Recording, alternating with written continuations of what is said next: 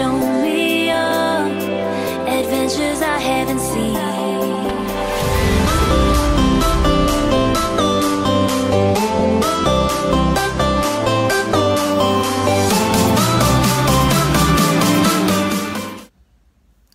Okay, hey guys, welcome back to my channel.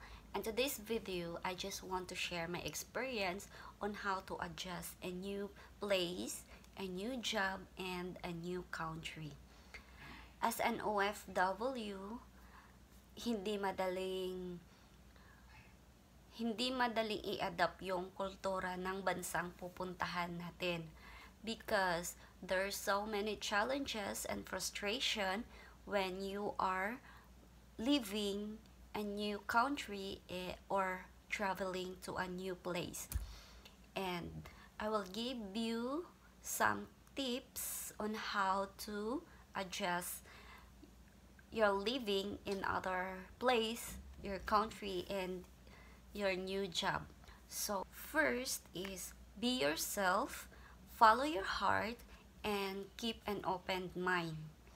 And number 2 is don't be afraid establishing your routine.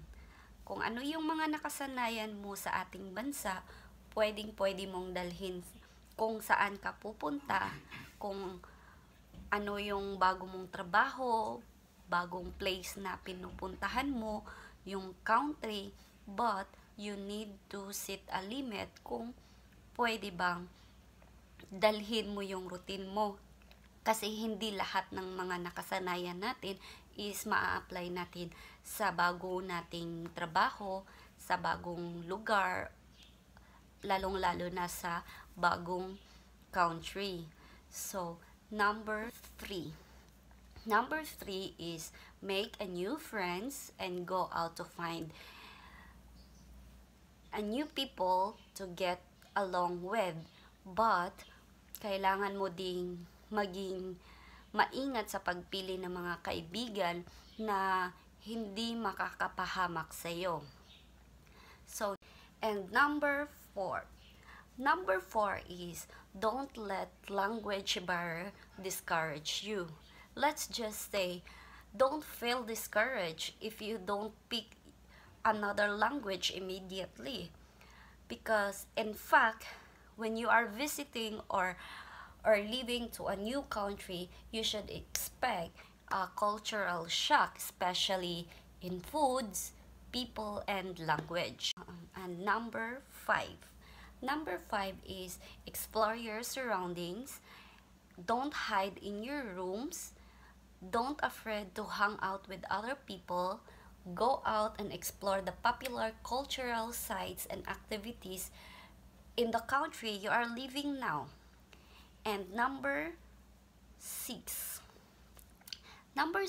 is keep a journal or write your thoughts or your experience on that place you are visiting or you are living, so you can remember everything, and take some pictures, take some blogs, videos, and just have fun.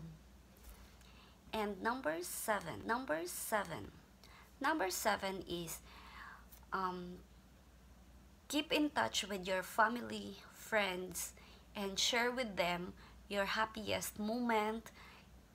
Share your photos, and don't let homesick affect your living to other countries. And that's it.